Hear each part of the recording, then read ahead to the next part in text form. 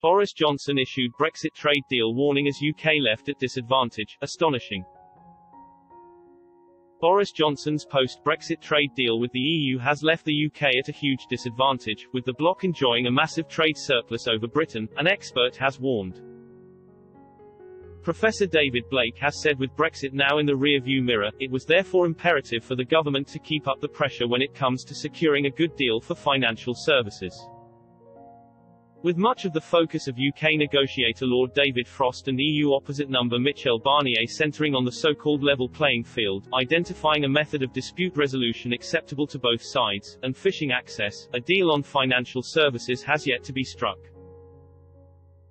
Professor Blake, Professor of Economics at City, University of London, said in order to redress the balance, it was important for the UK to negotiate a system guaranteeing its pre-Brexit access to the EU. In order to achieve this though, Brussels will need to be persuaded to grant what is known as regulatory equivalence, but will only do so if sufficiently convinced that the UK will stay closely aligned to its rules when it comes to financial services. Professor Blake told Express.co.uk, the UK-EU agreement has baked in the EU's, and especially Germany's, trade surplus with the UK. Giving tariff-free and quota-free access to the UK's single market, when combined with the undervalued euro, is far more beneficial to the EU than giving the UK tariff-free and quota-free access to the EU's single market.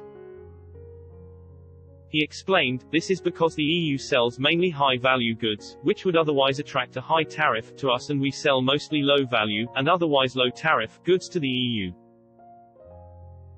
A recent study published by the Civitas think tank indicated that without the trade deal unveiled by Mr. Johnson on Christmas Eve, UK exporters to the EU would have faced £5 billion in tariffs on goods sold to the EU, but EU exporters to the UK would have had to pay £13 billion in tariffs on goods entering the UK.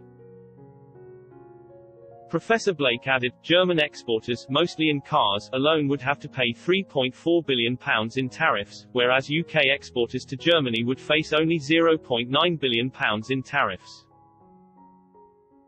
No wonder Angela Merkel was under such pressure from her car manufacturers to agree a deal.